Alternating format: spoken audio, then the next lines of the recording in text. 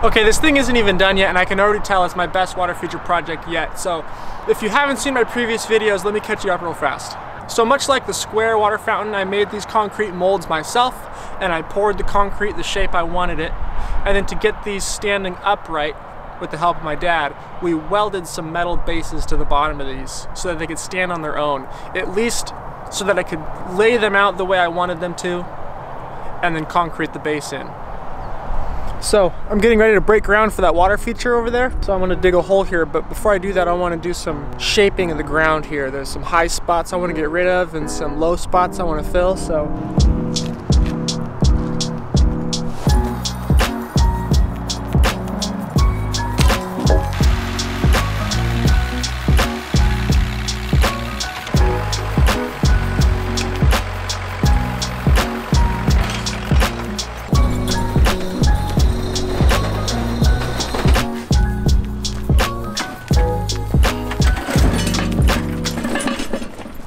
I once again have to thank Aquascape for donating the supplies for this project. The pond liner and the pump and these aqua blocks were all donated by them. So go visit Aquascape's website or their YouTube channel and go check out the work they do. They make great products, and I'm super excited to be able to use theirs today.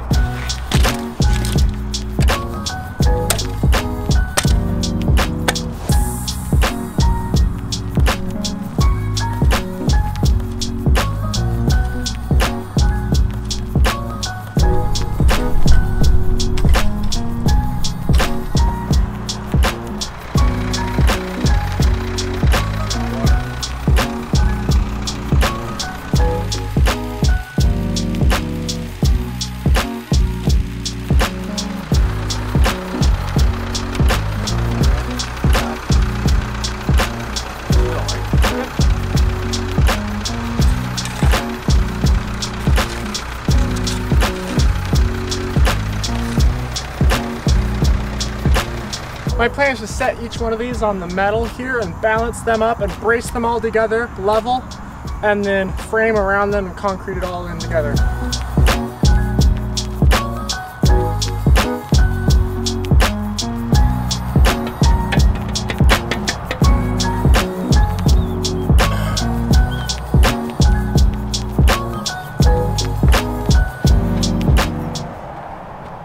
Alright, it's a new day with new challenges.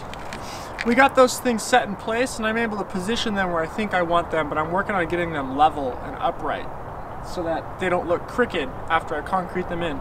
So after some brainstorming, I went ahead and I put together these wooden frames that will go between them. And then I'm going to ratchet strap them all together, and these braces will hopefully hold them equal distance from each other. So there'll be one at the top and one at the bottom,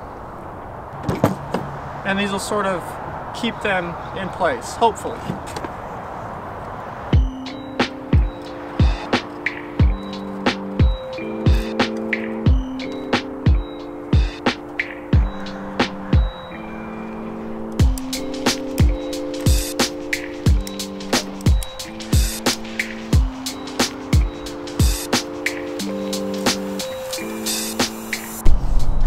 I got my pipes hooked up under there to those 90-degree turns,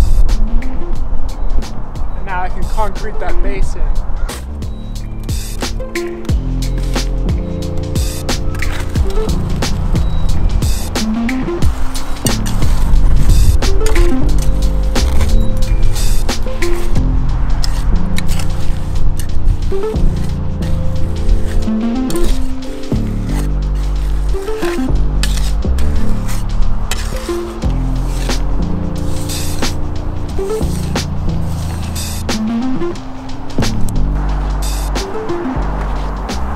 Alright, well, I gotta let that concrete dry, which should be, I don't know, as long as I have patience for it.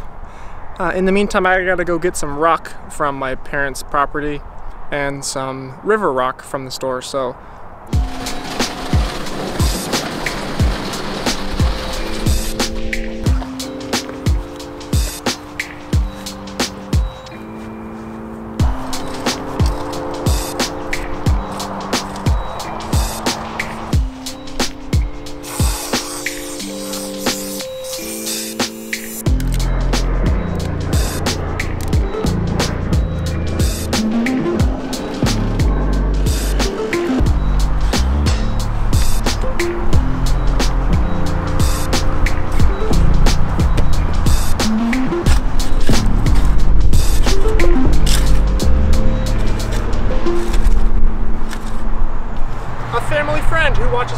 just donated some plants. So thank you, Kathy.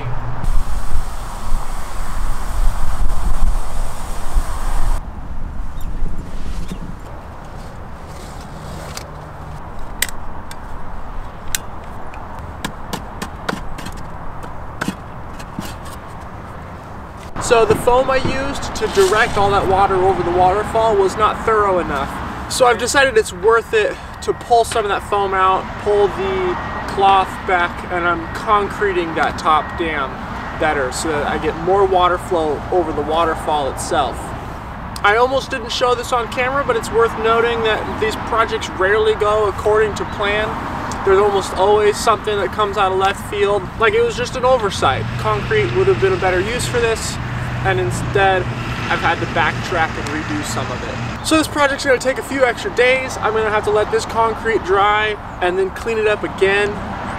But when that is all said and done, here's the finished product.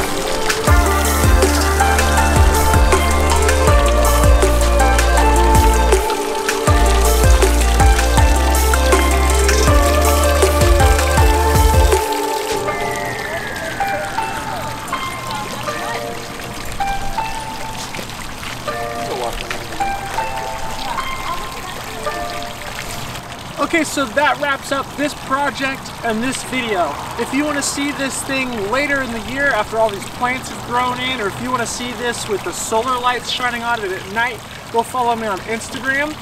Links to the products and the websites and my Instagram and all that are in the description if you want to flip through and find stuff there. Otherwise, thank you for watching, and I'll see you guys in the next one.